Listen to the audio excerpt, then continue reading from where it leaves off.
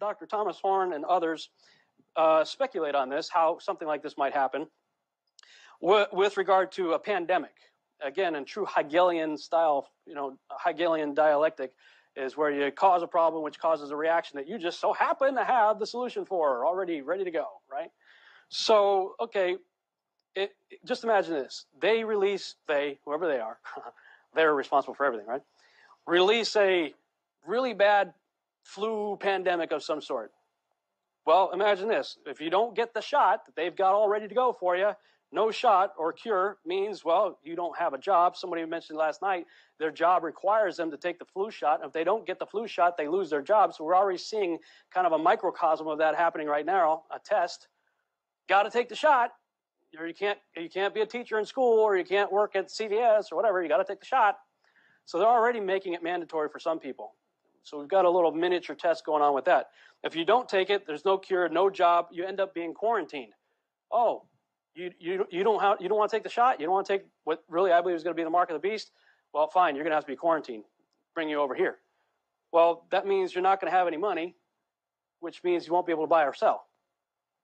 That seems to be a good explanation to me to explain why they can't buy or sell, but also explain why they beg for death, but death flees from them. Because they can't die, right? So that's if you don't take the shot, you end up with no job, quarantine, no flu, or no food, no buying or selling. But if you do take the shot, well, you have some interesting side effects.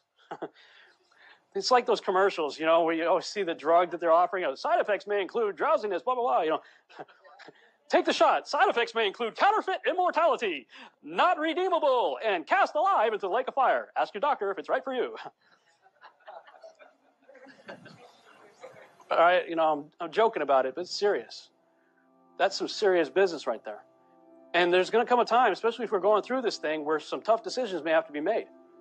When you're looking at your kid that's got this pandemic that they released, and they've got this cure over there, but you heard this stuff, and the Holy Spirit's telling you, don't do it, don't do it, don't do it. Don't inject your kid with the mark of the beast. Well, we're going to have to work on that strong faith thing and believing God and trusting in Him. We believe the Bible to be the inspired, the only infallible, authoritative Word of God and inerrant in the original writings.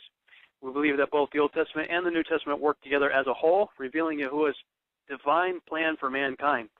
We believe that there is one God, Yahuwah, who is the Father of an only begotten Son, Yeshua, a.k.a. Jesus, and has sent His Holy Spirit to empower, comfort, and encourage us in our walk with Him. We believe in the deity of our Lord Yeshua, Jesus Christ, in His virgin birth, in His sinless life, in His miracles, in His vicarious and atoning death through His shed blood, in His bodily resurrection, in His ascension to the right hand of the Father, and in His personal return in power and glory. Probably in the not-too-distant future, I might add. We believe that the lost and sinful man must be saved, and that man's only hope of redemption is through the shed blood of Yeshua, Jesus Christ, the Son of God. We believe in the spiritual unity of believers in our Lord Yeshua, Jesus the Messiah.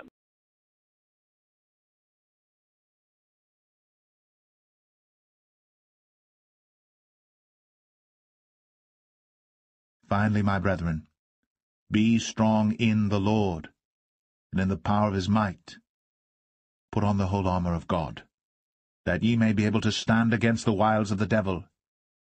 For we wrestle not against flesh and blood, but against principalities, against powers, against the rulers of the darkness of this world, against spiritual wickedness in high places. Wherefore take unto you the whole armor of God,